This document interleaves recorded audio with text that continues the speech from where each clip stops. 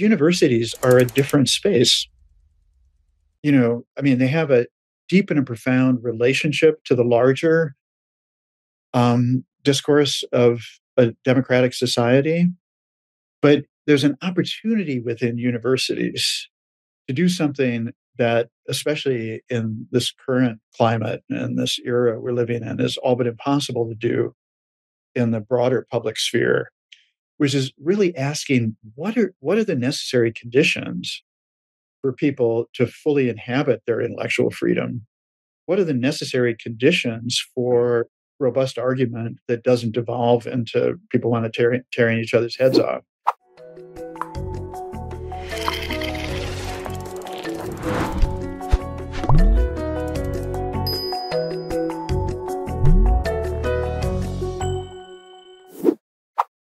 Welcome to Heterodox Out Loud. I'm John Tomasi, the president of Heterodox Academy. On every episode, we'll be taking you on an exciting intellectual journey, an adventure across the complex and challenging terrain of open inquiry in higher education. You'll be meeting some leading college professors, some heterodox college presidents, and some entrepreneurial students too. Our aim is to give you an insider's view of the complex terrain of open inquiry in higher education, the perils and the possibilities too. So let's get ready for another adventure into heterodoxy. Should universities adopt a policy of institutional neutrality? Heterodox Academy is pairing with the Foundation for Individual Rights and Expression and the Academic Freedom Alliance to encourage them to do just that. HXA has also developed our own model of institutional neutrality. You can read about it on our website. Look for our report, Extraordinary You, the HXA model of principled neutrality. Today on Heterodox Out Loud, we're going to be talking about the classic formulation of institutional neutrality, the Kalven Committee report from the University of Chicago in 1967. Our very special guest is Jamie Kalven, son of Harry Kalven, who wrote the report.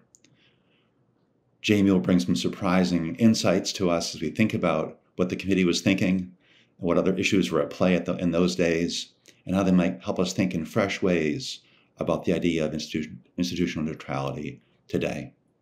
Let's hear what Jamie has to say. Jamie Kalven, welcome to the show. Oh, it's a pleasure to be with you. It's nice to have you here. I emailed you out of the blue after reading some of your work on the Kalven Report on some other related issues. When I emailed you out of the blue, I hear you Googled around about me and discovered we have some unusual, unexpected connections. Do you want to say something about that? Yeah, to my who's this guy who emailed me? So I did the usual Google search and found in one of the biographical, capsule biographies of you that you grew up in Underhill Center, Vermont. That's right. And I have a deep connection to Underhill Center. We have to, convey to people what a tiny dot on the map this is. It is. You know the population. I don't know it offhand, but a small little Vermont hamlet on the side of Mount Mansfield. And my wife is from the same small town. And for the last 40 odd years, we've spent summers there and Christmas and really raised our kids both on the south side of Chicago and in Underhill Center. Nice. On the south side of Mount Mansfield. And on the south side.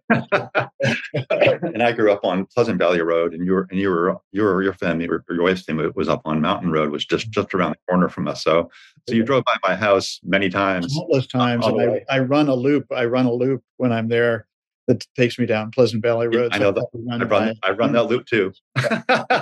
and I'll just add one more thing, if I may. That as I understand, as best we can understand. My grandparents moved to that tiny town when my grandparents were young in 1942, and they bought an old farmhouse. The barn had burned down, so it wasn't very valuable. And they bought a farmhouse with, I think, 300 acres. And as I understand, my mother babysat your wife. She did, and your siblings. Yeah. So that's our background. Yeah. I want to talk with you about your experience with your father, and I know that I mentioned that the Kalven Report, this extremely important report, this gem, a 2-page masterwork. And I tell some of my friends that the Kalven Report has this strange feature in the academic world, kind of a great rarity of being simultaneously beautifully written, extremely important, and brief. Yes. It's unusual in the academic world to find someone And that. I should say of my father that he was a very good writer. He was not known Yes. for brevity, so this was an unusual.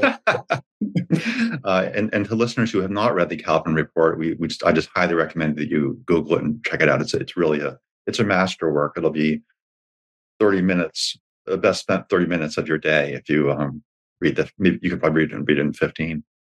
Your father, that report came out in 1967. Your father passed away quite suddenly in 1979, I believe. 74. Oh, I'm sorry, 74. And he was, I think, 60 years old or barely 60. Right. He died at his desk, as I understand it, with a heart attack. He died at his desk. He actually had health problems starting at 55.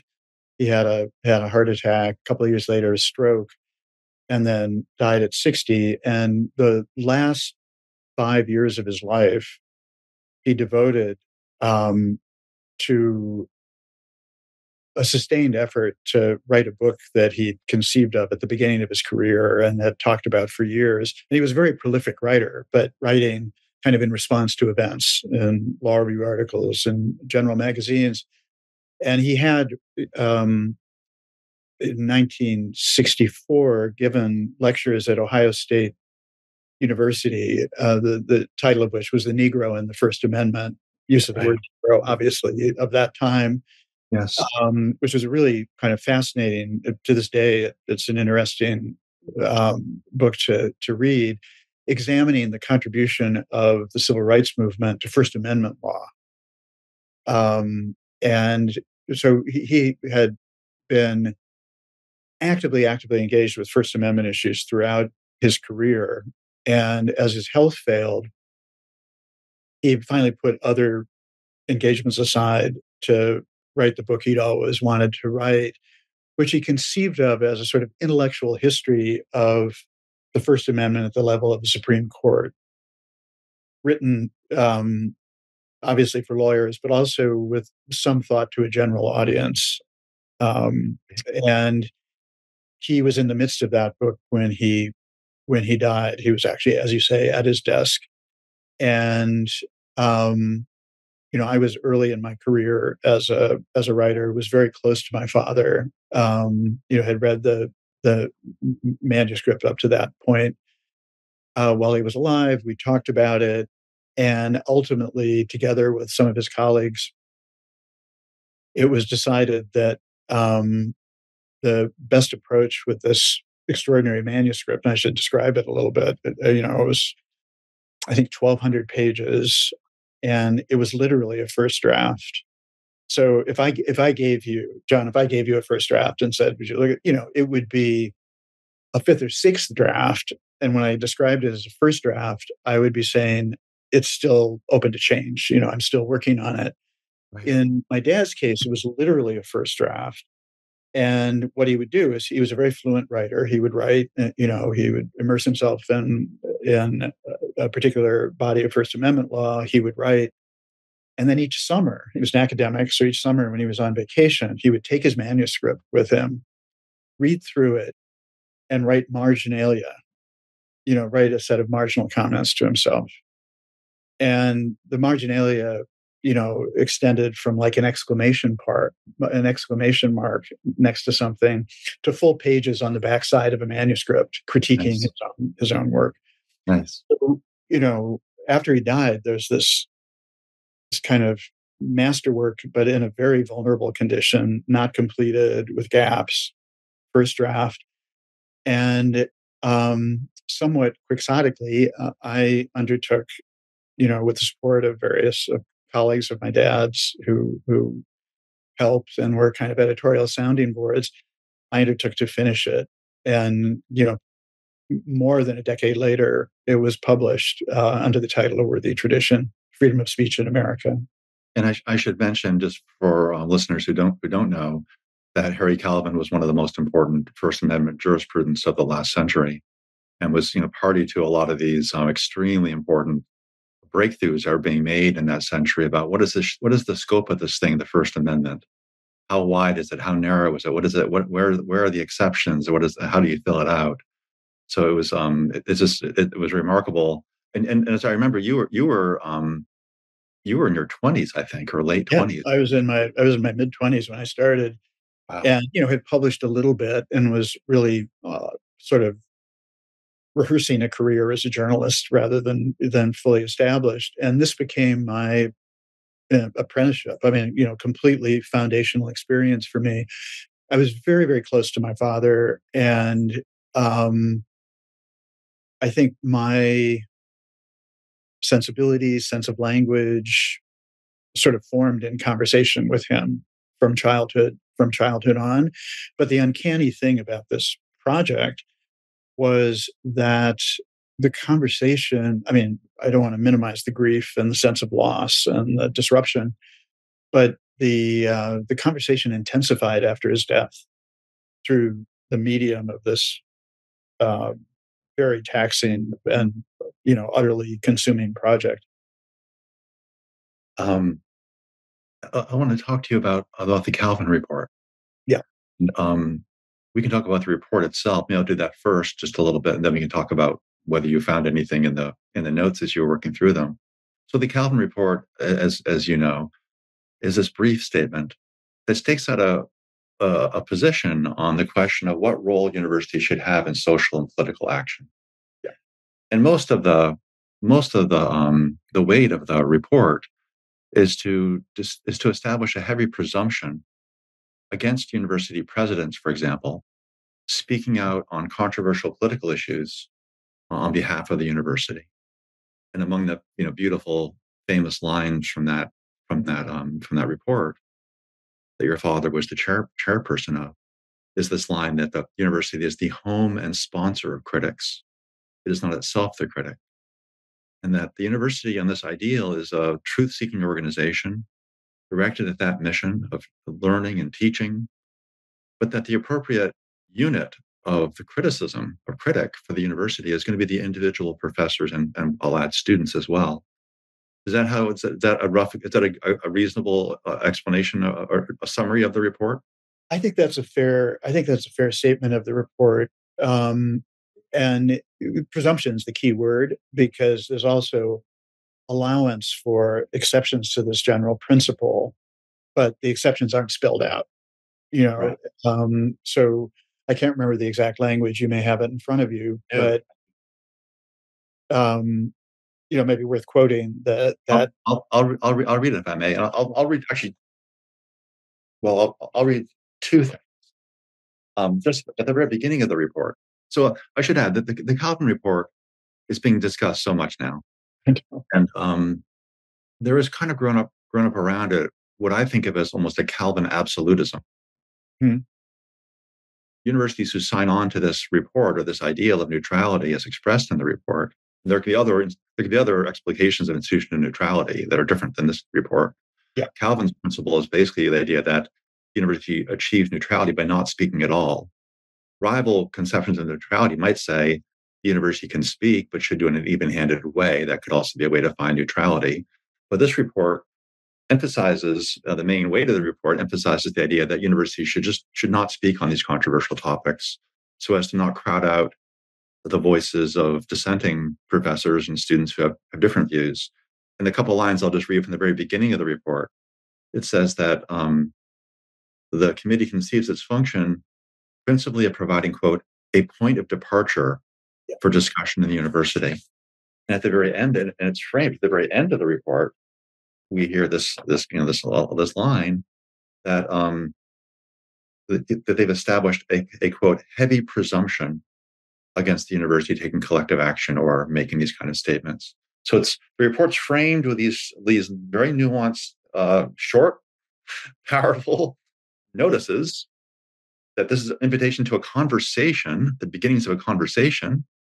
And now, more substantively, the famous clause in the middle, I call it the Kalven clause. Uh-huh. I'll read it aloud if I may. So they've established this ideal of the university as this place for this very special institution for raucous conversations. That it's not an act of cowardice for the university not to take stands. Rather, it's an act of bravery, because it's saying the university, by being quiet, is making maximal space for the professors and students to speak their mind and their various minds that they might have. Yeah. And then we come across this Kalven clause, as I call it. I'll read it out loud.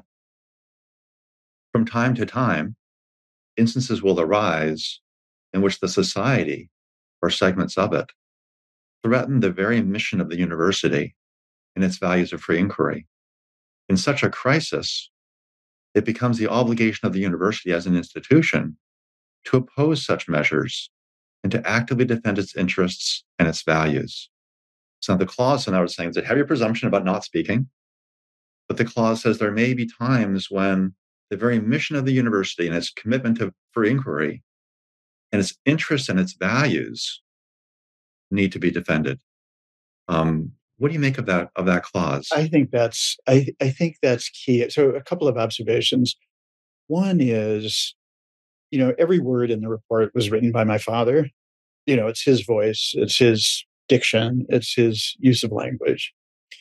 But the report came out of a committee process in which there were multiple tensions between committee members, quite distinct viewpoints. One can imagine.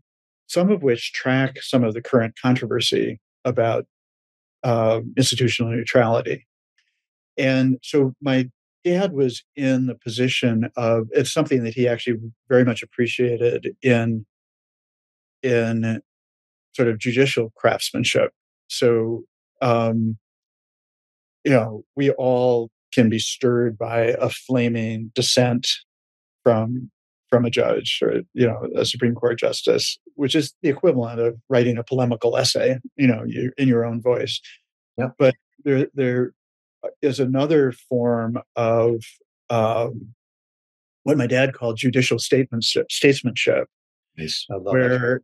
where a judge is trying to build a majority in support of an important principle and has to accommodate contending views within the judges who will constitute that majority. Right. And sometimes that produces internal contradiction and squishy language and, bad writing in judicial right. decisions. I think this is an example where those tensions within this collegial group making a joint statement sort of forced both a level of abstraction, it sort of forced them to a level of abstraction and to the kind of elegant formulations that you've noted. So the idea that this is a presumption, it's not an absolutist stance. It's a strong presumption.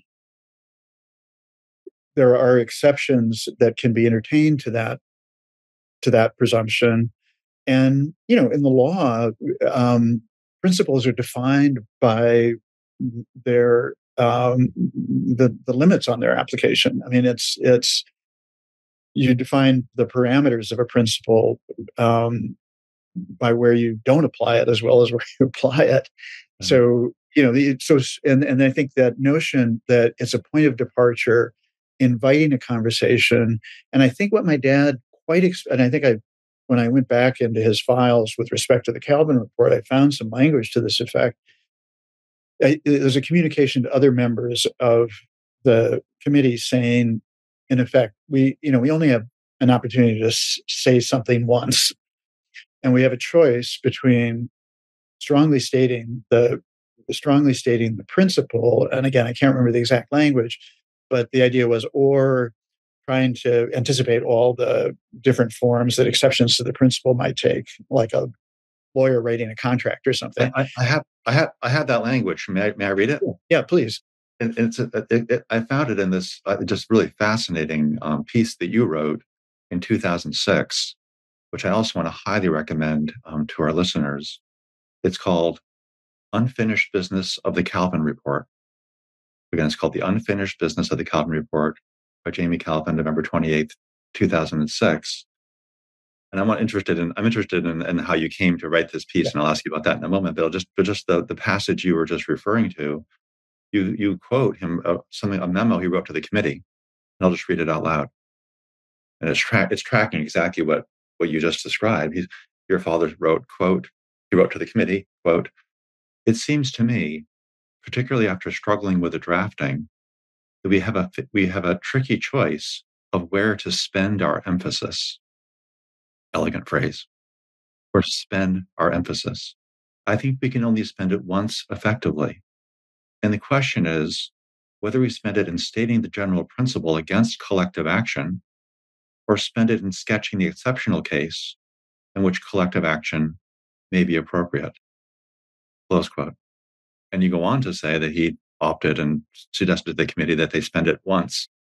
Right. And that was the resolution. But I think it also is tied to something that you highlighted in your initial framing, which is this notion that the statement of the Kalven Committee is a point of departure. It's not engraved in stone. It's not a tablet handed down. It is a point of departure for what I think he foresaw. And I think his writing about First Amendment jurisprudence is relevant here. I think he foresaw a kind of common law process unfolding from this point of departure, the statement of a principle, that there would be an ongoing dialogue, that events would present new questions, that successive generations would grapple with those questions, and that there would be a body of reflection and experience that built over time. And if I have a criticism and I have several, but of the way in which the Kalven Report has been deployed at the University of Chicago, and I imagine elsewhere, is too often it's been used as a kind of shield against having that conversation. It's sort of been used to shut down the conversation rather than an availability to really engage. And and I think that's a fair reading in the context of my father's work generally, of where that language was, pointing. And there's a relevant. I described before the marginalia in his First Amendment manuscript. There's a wonderful passage. All of this is sort of handwritten and his type handwriting, and I think it's on the backside of a manuscript page. And he was a great admirer of Justice Hugo Black, who particularly at times in the post-war period and the anti-communist era, when other justices were kind of losing their bearings and with the anti-communist anxieties, Hugo Black was just a kind of North Star of clarity. But Black had a kind of absolute reading of the First Amendment. Right? Congress shall make no law means Congress shall make no law, period. Yes. And so what my dad's note says, acknowledging Black's sort of gallantry and all there is to admire in his performance as a justice, there's a passage kind of critiquing Black in that vein. And at the end, he writes, "As for my own view, I think of the First Amendment as being almost an absolute." Right. And the almost means you have to win the argument by sweat every time. I think that was the way he put it.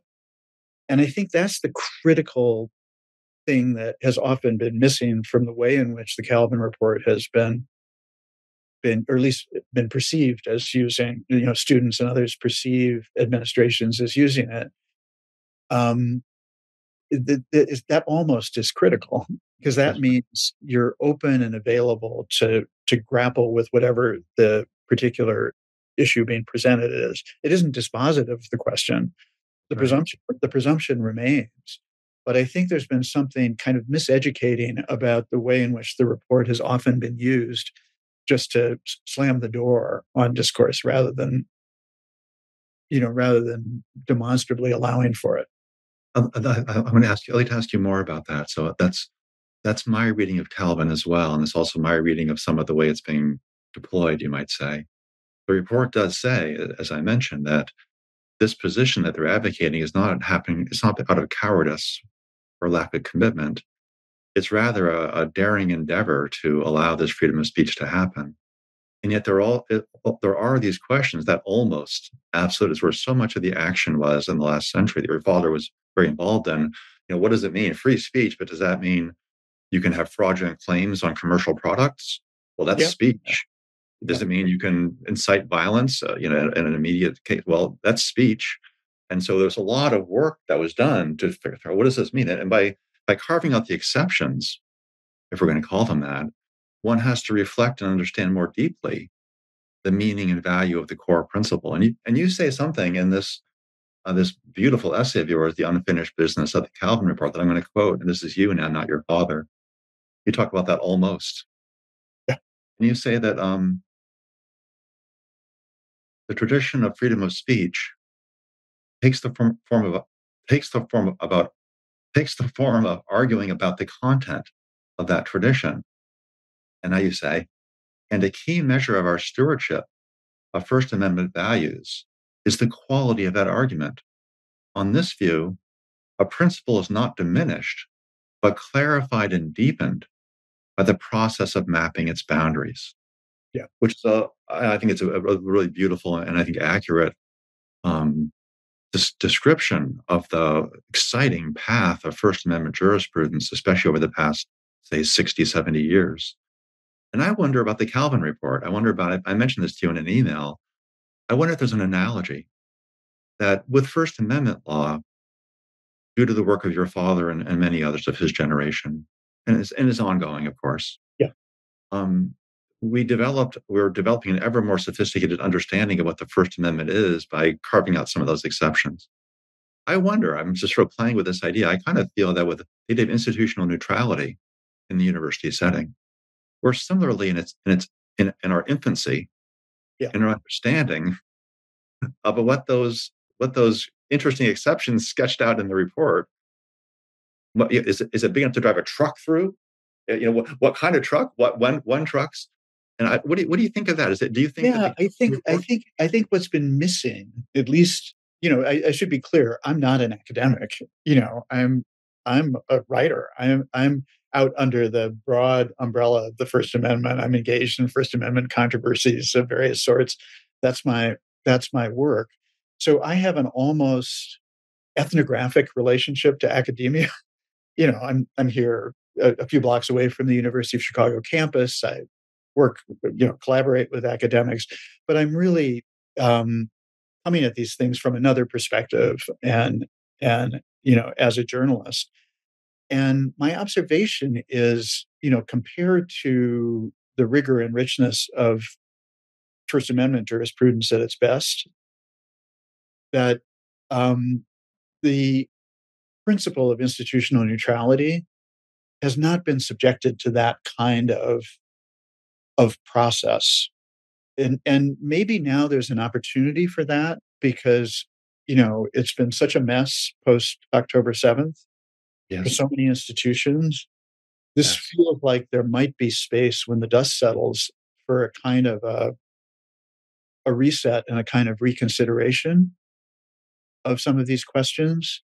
And I don't think the answer is just to push forward the Calvin principle, right, absent other kinds of interventions. And, because I think part of what may have been alienating for some students about the way the Calvin Report has been used by various institutions is it's not sufficient in itself.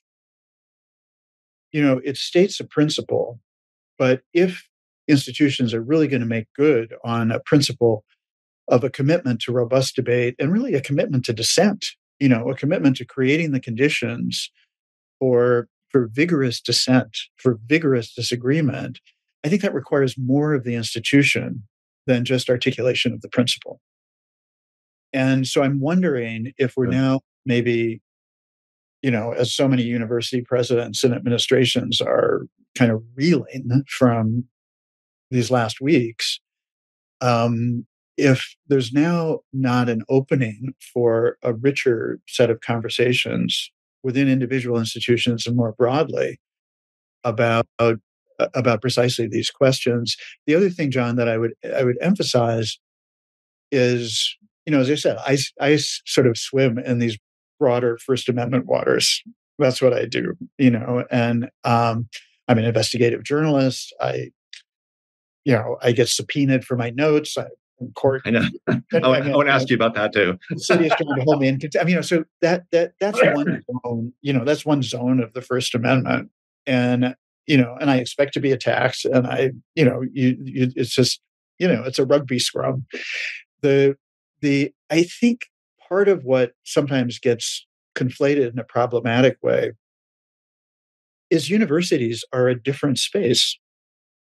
They have a deep and a profound relationship to the larger discourse of a democratic society, but there's an opportunity within universities to do something that, especially in this current climate and this era we're living in, is all but impossible to do in the broader public sphere, which is really asking what are the necessary conditions for people to fully inhabit their intellectual freedom?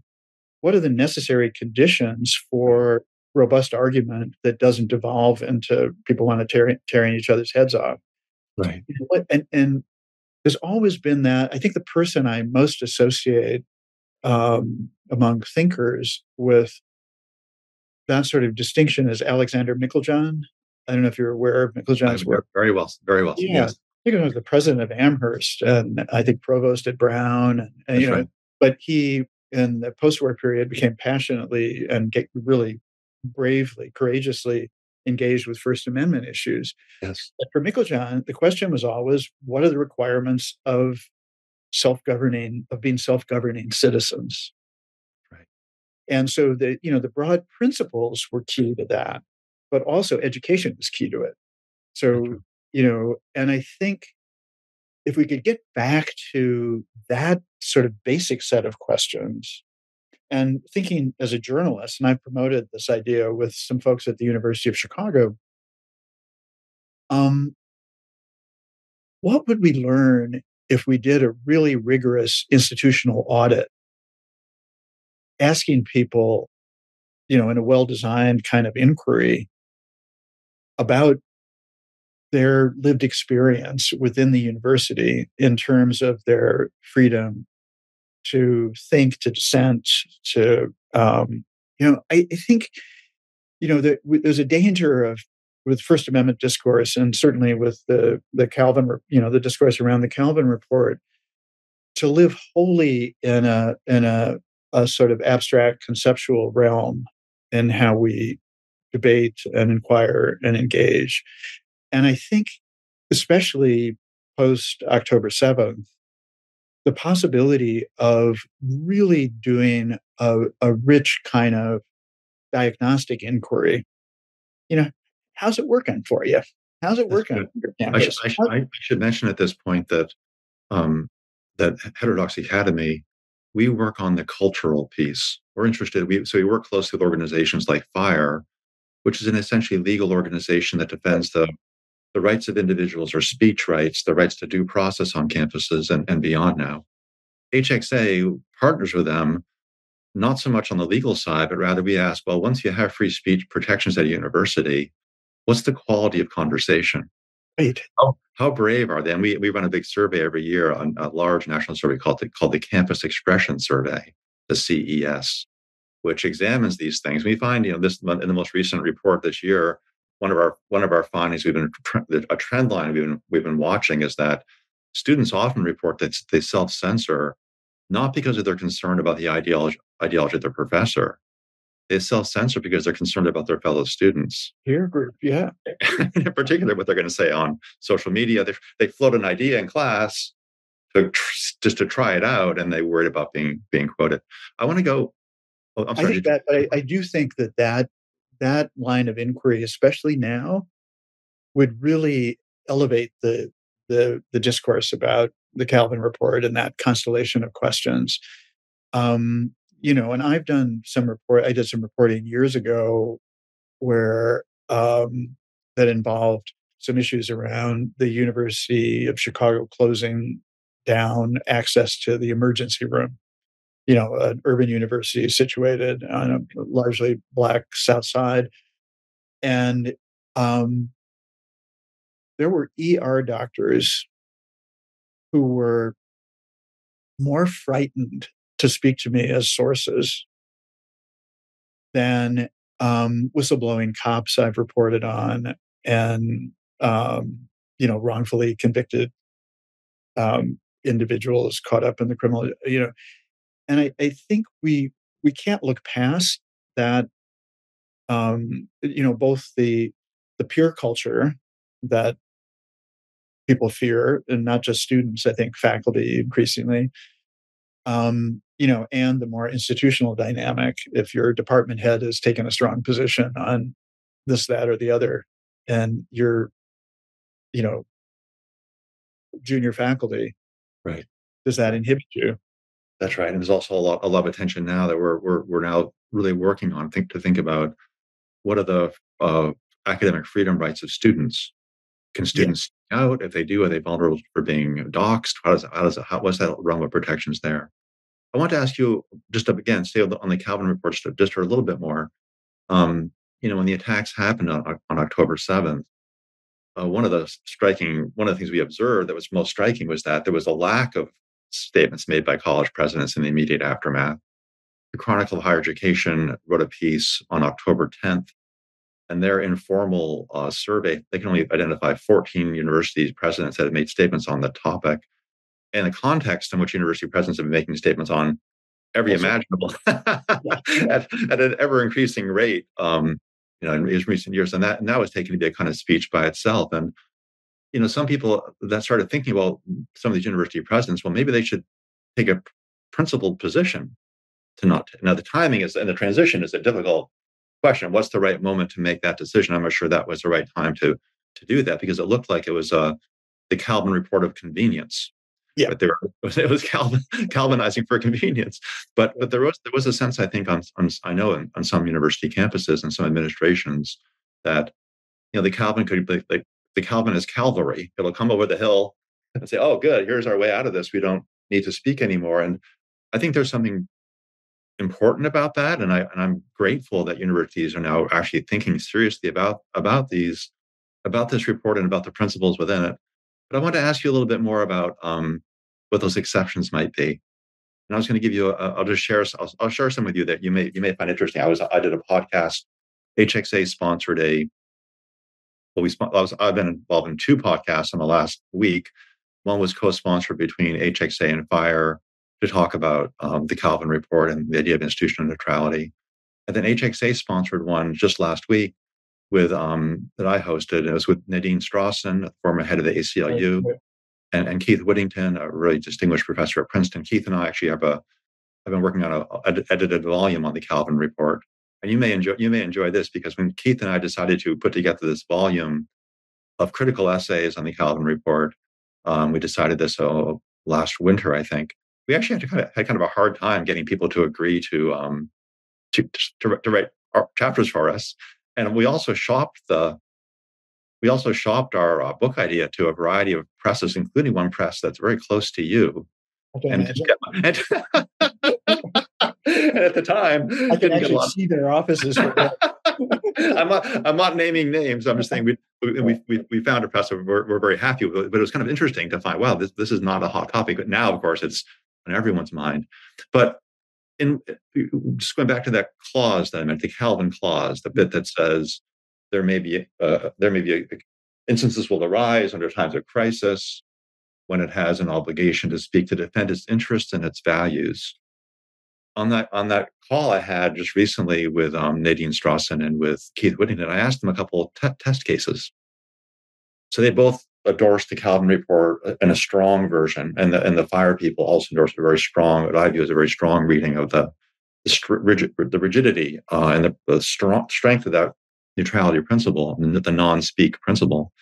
And I said, well, what about, for example, a recent Supreme Court case that says that which decided that universities may not engage in affirmative action in admissions. And I asked both Nadine and Keith, do you think the Kalven clause would kick in that instance? Is that the kind of thing that the university president should speak out about? And they both said it's not. They both said no. Kalven would say, let that be out there for the students and professors to talk about, and the university should take no stand on that. And I pressed a bit more. I said, well, what about administration which starts taxing endowments? Is that the kind of thing they should speak out about? Or what about an administration which puts a ban across people coming from, say, Muslim countries, students and faculty too? Or as you now see in the House, there's a bill that's been talked about, a ban perhaps on Gazans coming to the U.S. Those all seem to affect the essential functioning of the mission. I didn't ask them about all those questions, my colleague, but my sense was that a lot of people would say, well, no, Kalven says we don't get involved in that. What's your take on that? So I think that the latter example is particularly striking, because here at the University of Chicago, one instance of the former president, Robert Zimmer, taking a public position was in response to restrictions on immigration that would have affected students' ability to access the university. That seems to me very plausible, as an exception.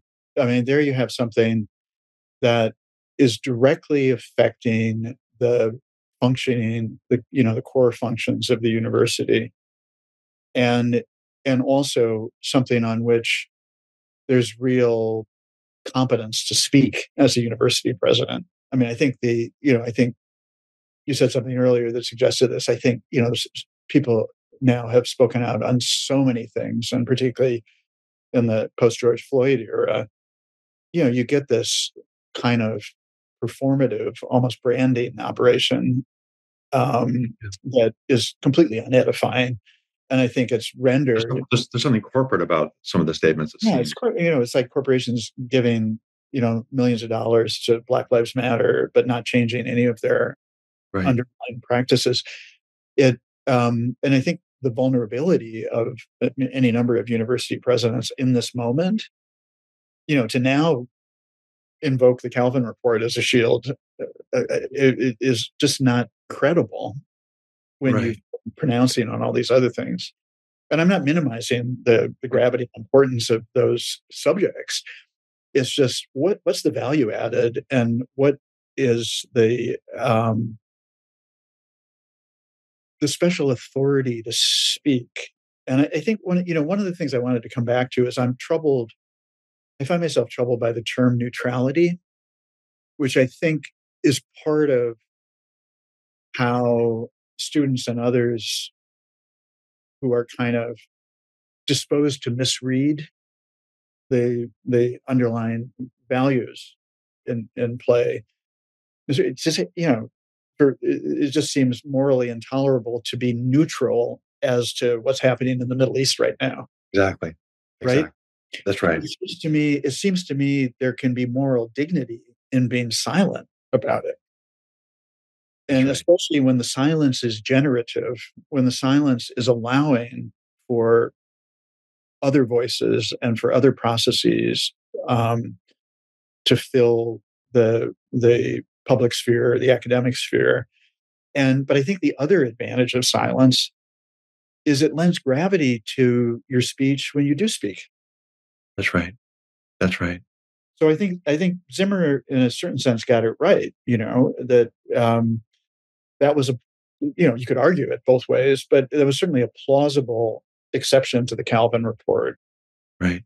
And it resonated because of silence on any number of other issues that the president was invited to speak on. There was another instance. I don't know the details well, but I know the outline at least. Again, at Chicago, while Zimmer was president, of a department, I believe it was the English department, making it in the wake of George Floyd, making it the decision to, again, as I recall, to only admit graduate students for the next year or two who worked on issues of race in America. Yeah. Yeah. So they made a decision, and some people, some critics, said, "Wait a minute, this is a violation of neutrality. They're now taking a position as a unit within the university." And Zimmer actually came down in favor of the department's ability, right, to make autonomy to make that kind of a decision. They said, "This is a decision units make.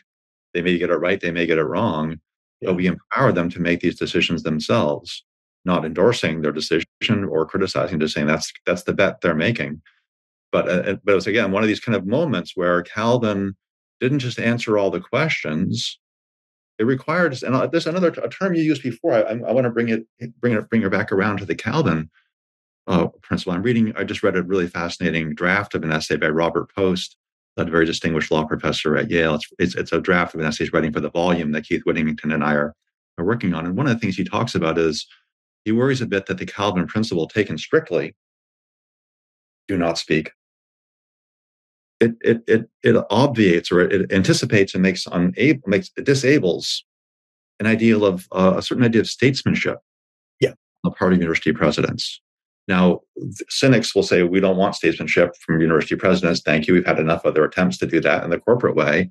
But I think the idea there is that there should be some space, I think, in a principle to be principled, to express the educational content of this ideal as an important piece of active bravery, while also allowing the space for something like presidential statesmanship.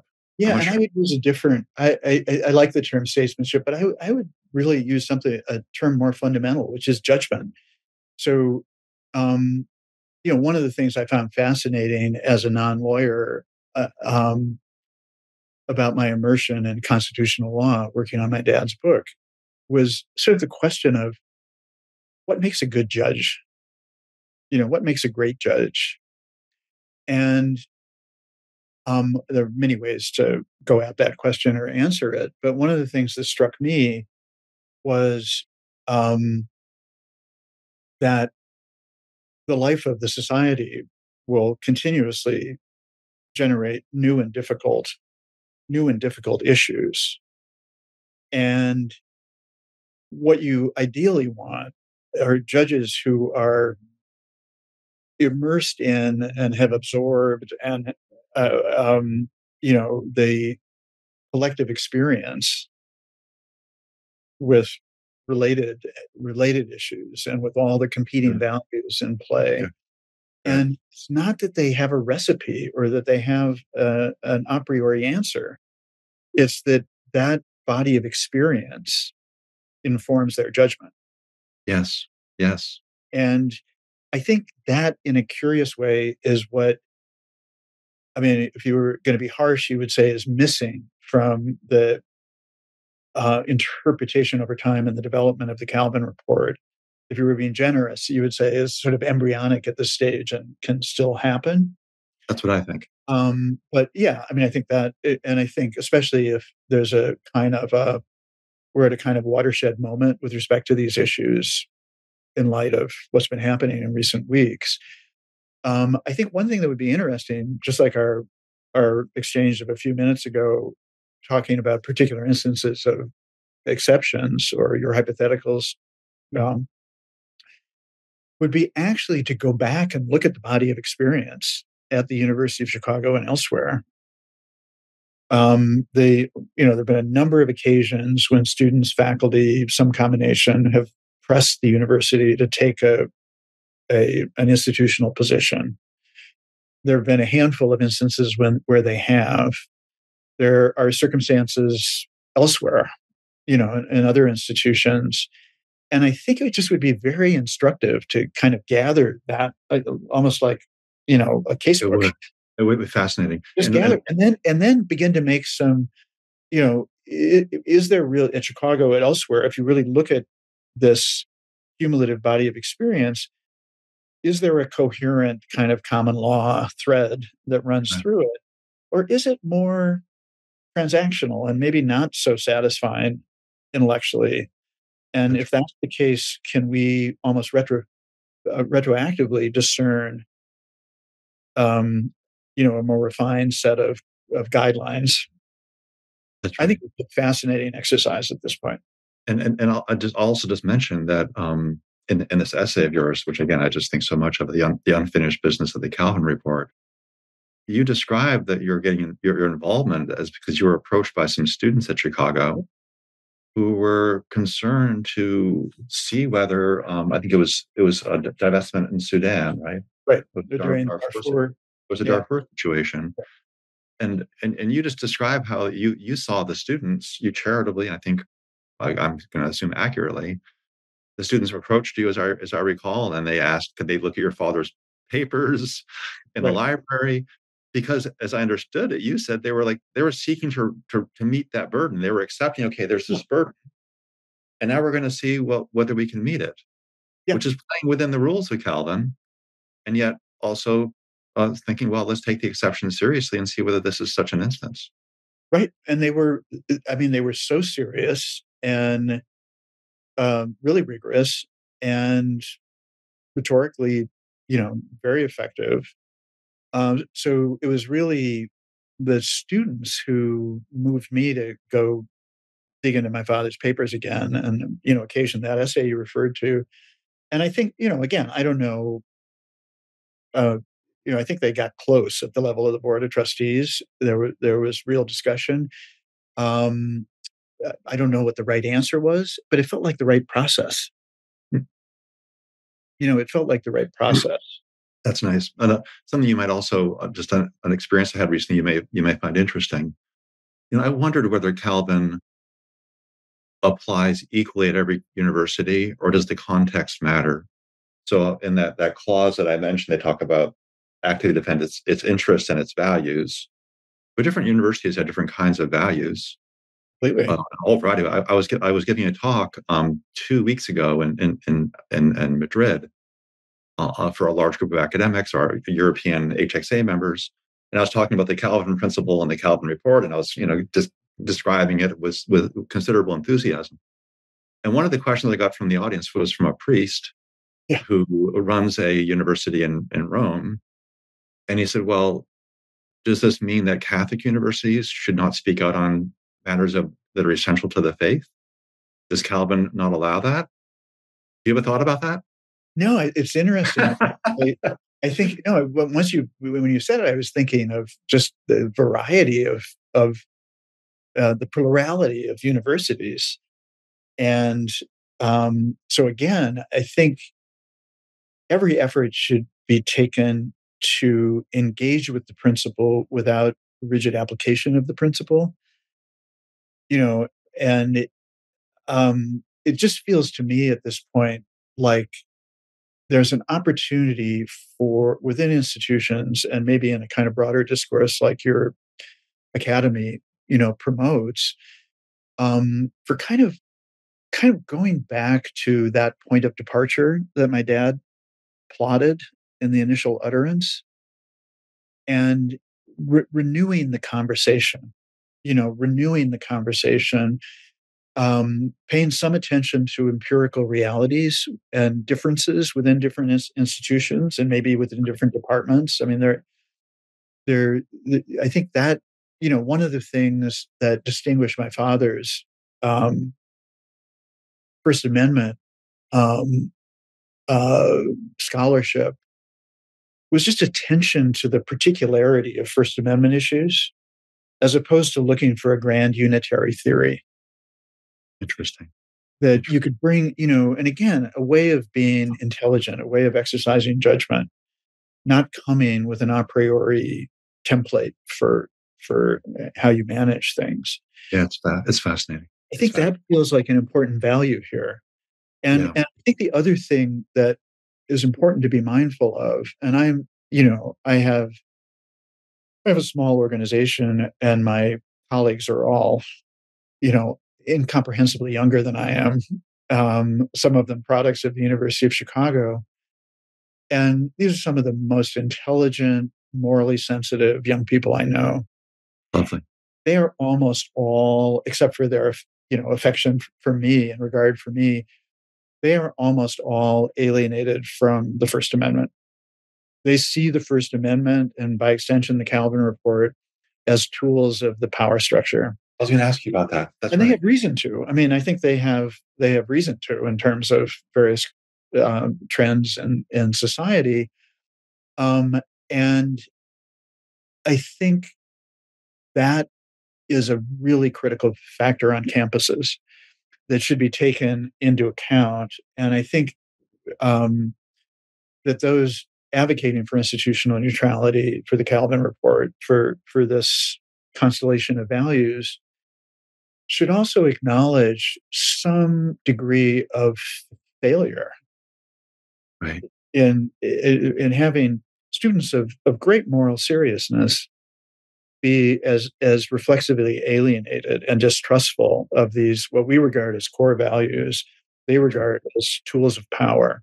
And Right. obviously they can be tools of power, but they can also, empower the disenfranchised, empower the folks at the margins. And so how to kind of address that matters a lot. And again, if there's an opening coming to renew some of these conversations, I think it's important to be mindful that if this is a tradition, and the key, I gave you the title of my dad's book, A Worthy Tradition, really central. I titled it, but based on language I found in his papers, the really central animating idea in the book is that the First Amendment in American life is really a tradition that transcends um, uh, positive law.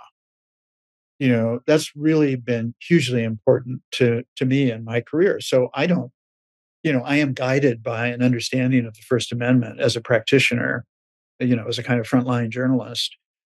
I don't regard the parameters of the First Amendment as being defined by the latest decision of the Roberts Court. For me, it comes out of this larger body of collective experience. It includes the dissents, it includes the debacles, it includes the shameful, cowardly decisions. All of that informs my sense of the First Amendment. And you in your opening description of your academy, you were talking about the responsibilities of successive generations. And I think we have to acknowledge some really serious degree of breakdown in the transmission of these values across generations now. Clearly. Clearly. And it was in the 1960s when Marcuse wrote his essay against toleration, repressive tolerance, Yeah. which is a classic essay saying that these ideas of neutrality are masks for power and they reproduce what came before them, which has been a really, just on the intellectual level, a really powerful Challenging. Yeah. brand of thinking that, in my own view, calls on us, those of us who love our universities, to be ready, to stand ready, not just to repeat John Stuart Mill and give them John Stuart Mill's book again and again, Not but going to to solve. It's but not going I used to assign it at Brown, and they say, we're kind of tired of hearing John Stuart Mill from you. Can we hear something new? And but they mean that in a serious. I think, and just the way you said, some people are not serious, but many of the students who would say those things are really, they're wanting to hear why the First Amendment matters. They're wanting to hear why institutional neutrality might matter. There's so much more I want to talk with you about regarding Kalven. I've been following it minutely, as you can probably yeah, guess, and no. a number of universities in the past week or two have made statements in favor of the neutrality ideal. Most notably Northwestern, where they took on. I think they explicitly said this is a Kalven generated set of ideas. And then another one striking was at Williams, and the president of Williams, Maud Mandel, she said in her statement to the community that I've made lots of statements on lots of topics. You all know that, but my thinking's evolved, she said. Mm. And evolution to me suggests a growth and a progress. Now, evolution could, I'm going to keep on evolving, a month from now and go back to my old way. But evolution suggests something like, I did that. Now I'm learning. And another striking example that a lot of us are talking about is Stanford, where Stanford came out early for neutrality, but then released a statement condemning the attacks a few days later. And is that a contradiction? I'm not actually sure that it is a contradiction, but it's a lot of people sort of think of it that way. So there's much more to be said about Kalven. It's kind of wonderful to see it on the agenda the way it is. I think that it's been exciting for me and sort of I'm fascinating. sure. I'm I'm sure. delighted to be, pulled into the conversation. I think that the challenge now is, and maybe your organization has a key role to play in this, is maybe to be somewhat less prescriptive and more um, kind of thinking strategically about what processes would look like within universities to build um, understanding within the community and buy-in within the community to these principles. And That's right. and I think that's the key thing. Given the degree of student alienation, given how reflexive and polarized so much discourse is, Yeah. for other reasons, I think there has to be. Maybe the best way to put it is to go back to what I said a moment ago. What if there were a way of inviting people to go back to my father's point of departure? Right. To sort of acknowledge that this has been I don't want to use too strong language, but a sharply instructive period of this last month, and sometimes messes and the collapse of a paradigm is a really creative space. Yes. But I think the question is how to inhabit and activate that space, and not just leave the Right. wreckage and people even deeper in their entrenched positions. Nice. That's a process question. It's not Yeah. simply asserting the principle. And I think you might be glad to know that there are a number of we have groups of professors all around the country, and some of those groups are actively working on this now, often with their administrations, thinking, well, how can we craft a set of principles based on neutrality, based on Kalven, that is nonetheless correct for that university and this time, and to provide some spaces for statesmanship while also really trying to be true to that ideal that the university is this sort of daring experiment Yeah. of allowing diversity of thought and not crowding it out and not having those endless statements that assume that everyone thinks the same way. We've spent more time on Calvin than I intended, so we're going to spend less time on another really important topic that I just really want to talk with you about and share with our listeners, just about your experience as a journalist. One of the many lines of yours that I've read lately that I really enjoyed in the last week preparing for this conversation, a line you say, I'll quote you. I can't remember where I found this, but I just wrote it down on a piece of paper because I liked it so much. You said, I believe ultimately in defending the First Amendment by practicing it. Yeah. Now, I want to ask you about that. So you had this experience as a young man, um, your father tragically dying, and picking up his manuscript. And a remarkable. I read Owen Fiss's review in the New York Times describing it as an act of heroism of a certain type, a really beautiful uh, a paean to you and what you had done as a young man for your father and for the country to do that, to finish that book. Um, you had a difficult experience with your wife had an extremely difficult experience that I think around that time sort of turned your attention. Would you share something about that? Would you? Sure. So my wife, Patricia Evans, a wonderful documentary photographer, and we collaborate, and have collaborated over the years. Really soon after the publication of my father's book, was out running on the lakefront in Chicago, training for a marathon in the middle of the afternoon, beautiful September day, and was brutally attacked and could easily have been killed. It was a sexual assault that she was ultimately able to escape, but was really brutalized in the course of it. And it happened at a point. We'd emerged from the book. We had two small children, um, deeply invested in our community on the south side of Chicago. And I have to say in this that um, I was really guided by my wife. And this relates to our point of departure in talking about Underhill, Vermont. Certainly her family and friends in Vermont, saying, well, why don't you just move back? Why, move away from this, Right. this harm and this kind of threat. And, as I say, we were mature. We weren't kids when this happened. And her sense was that the real injury, and she, as I said, is a documentary photographer, traveled all over the world, has been in we've been in the middle of essentially race riots together, reporting on them. She's done incredibly sort of courageous work as a photographer, as a traveling alone in the world.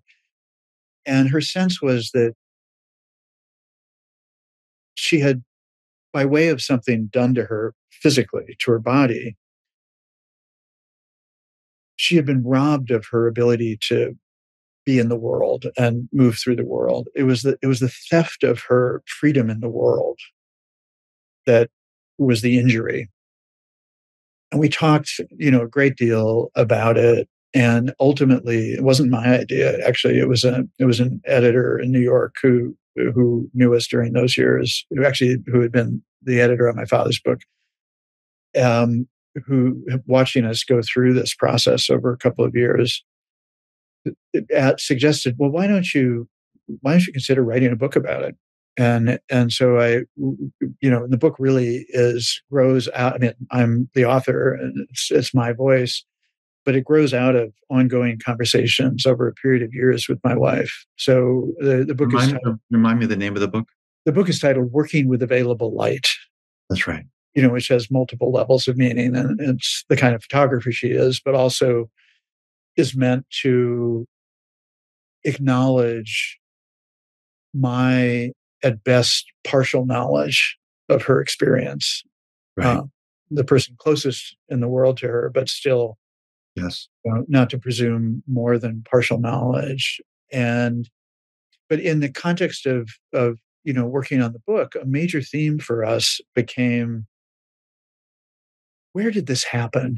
I mean, we knew the precise place on the lakefront where it happened, but what world did this happen in? And the book explores that, but it also was, sort of propulsive for the kind of work we both do. And so, I didn't mention this before, but both of us, led very adventurous lives before we met. And then, I've mountaineered all over the world. I rode a motorcycle Beyond Mount Mansfield. beyond Mount Mansfield. All 4,000 feet of it, but No, I've climbed everywhere, and a friend and I drove a motorcycle from Paris to New Delhi when we were in college, and lived in the foothills of the Himalayas for a year and a half.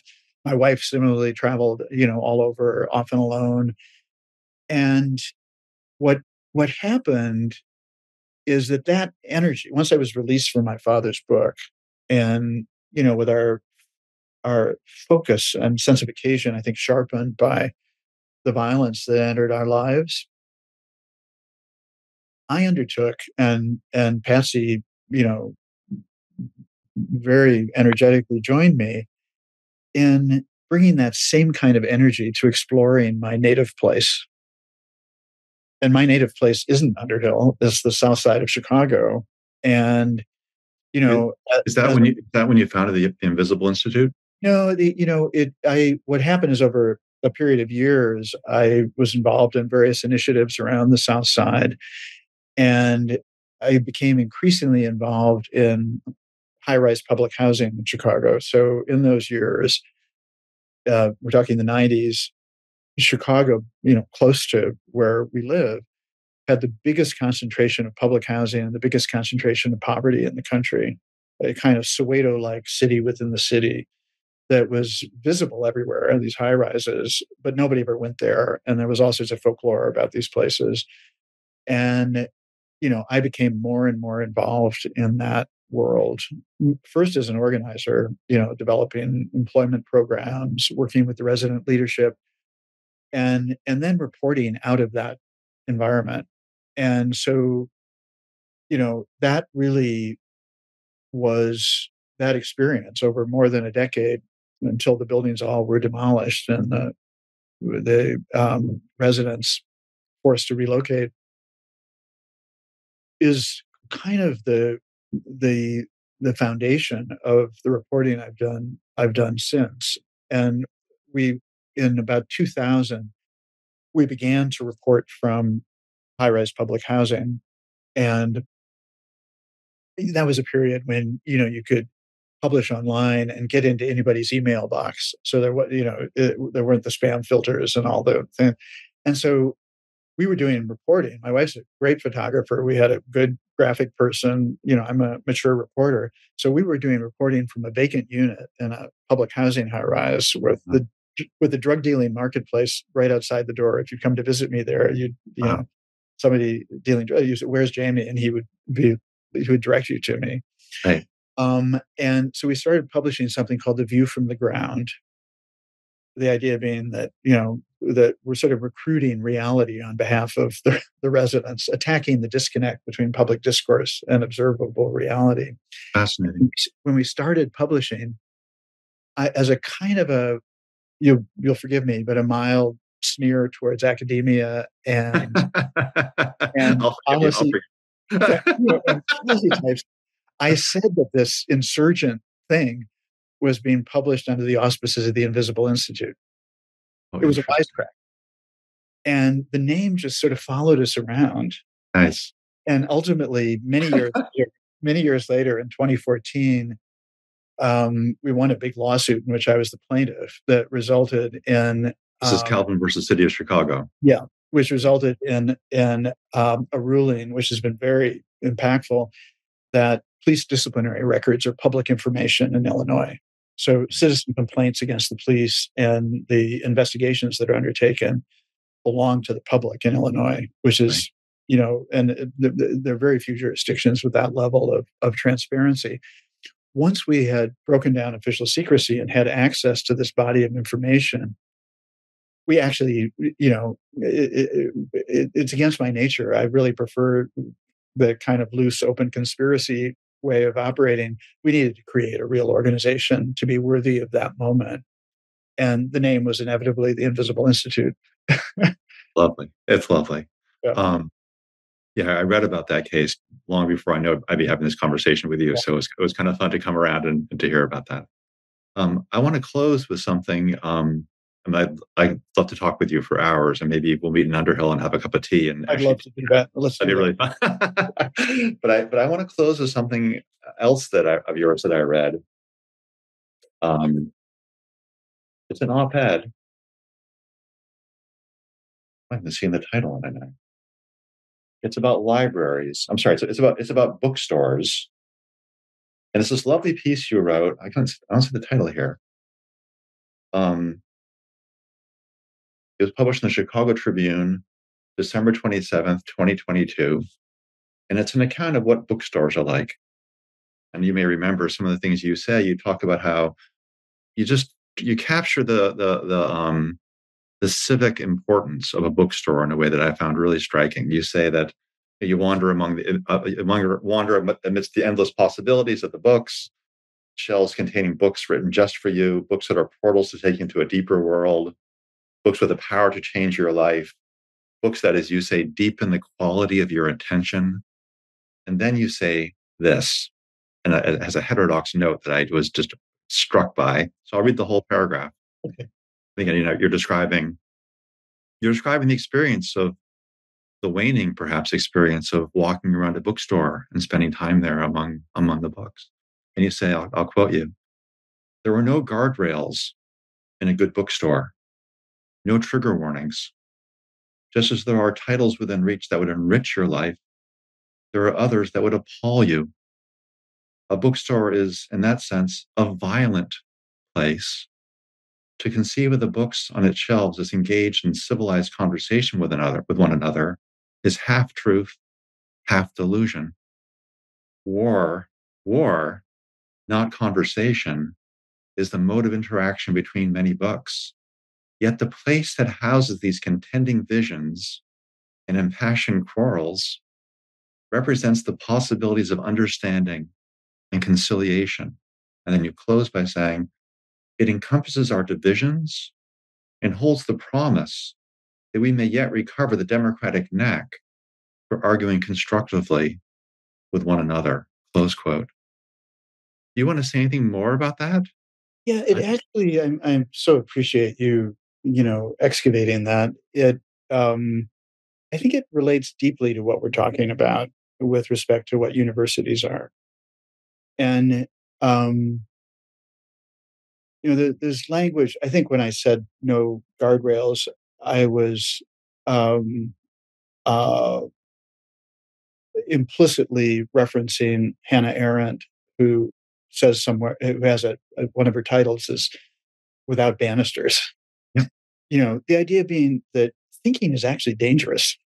Yeah. Thinking is a dangerous activity. If we're seriously engaging with serious questions that bear on the human condition and the human prospect, this is, this is dangerous stuff.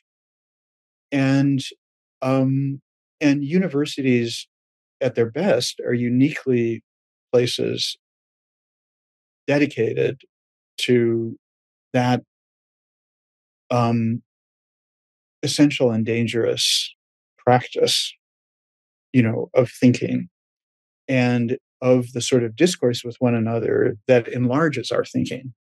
Nice. Nice. It's in debate with one another that we enlarge our thinking.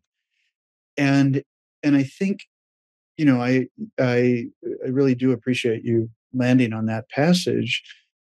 What's always struck me is the um, the husbandry and management and stewardship of the sort of underlying energies that can issue as violence,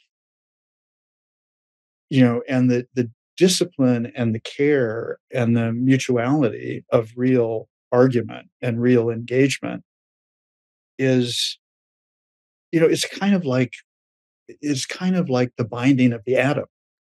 The atom becomes unbound and this immense destructive force is released. And I think we're actually experiencing some implosion of that nature right now on campuses where people are, where discourse, vigorous argument is being replaced by lobbying, coercion, threats of violence, That's right. fear of violence. That's right. And I think there's I was groping for it in that passage. There's some way of sort of dignifying the academic enterprise in recognizing that we're working with radioactive materials, so to speak. Right. Working with things that people kill each other over.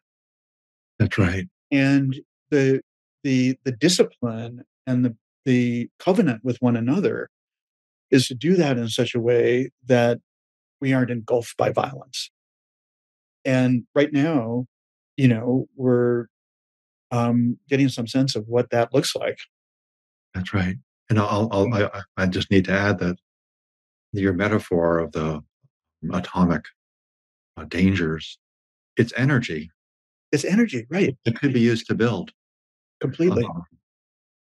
Let me just thank you for this conversation, for taking time to come on the show to talk with me and my listeners about this. We're thinking about the Kalven Report a lot, and I'm reminded again of the expression you did from the bookstore piece about the idea about deepening the quality of one's intent, deepening the quality of one's attention. And I hope that this conversation with you will have the same effect on our listeners as it's having on me, which I think is helping deepen the quality of my attention on the Kalven Report. Not just to see it as an inherited doctrine that some people at Chicago wrote back in the glory days, but rather to see it as a report that invites us to deepen the quality of our attention to what it might mean to make space on a university while being a leader, but also making space for multiple voices, even when the stakes are high and the feelings are radioactive. So, Jamie Kalven, thank you so much. Oh, it's been my pleasure. It's been a great pleasure. Thank you. Thank you for watching this episode of Heterodox Out Loud. Our aim, as always, is to give you an insider's view into the perils and possibilities of open inquiry in higher education. If you like this episode, don't be shy. Hit like below and subscribe. You will help us to reach more people. Also, consider subscribing to the Heterodox Out Loud on Apple Podcast or any other preferred platform. If you work in higher ed as a professor or as an administrator, please visit the HXA website and join the thousands of people from all around the world who are working to support open inquiry. Until next time, I'm John Tomasi, reminding you, great minds do not always think alike.